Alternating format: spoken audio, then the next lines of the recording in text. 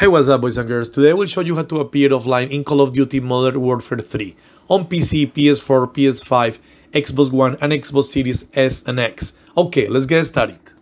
First, let me tell you that we can't do this procedure in the game. So we have to go to the Call of Duty official website in order to do it.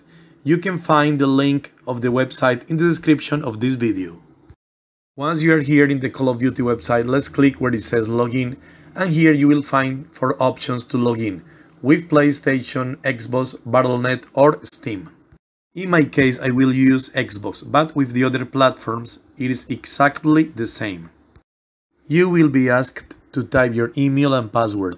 In my case I skipped that step because my email and password were saved previously in this website, but if it is your first time here, be ready to give email and password.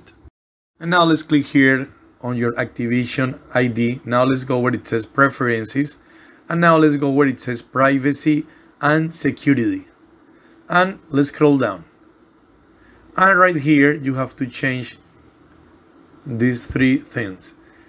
Where it says Sign on Visible, let's change it to None. Where it says Game Tag Searchable, let's choose None. And finally where it says Gameplay Data, let's choose None. And that's it. Now when you open the game again, you will be offline. Okay guys, this is all for today. Thumbs up, hit the like button, subscribe for more. Bye bye.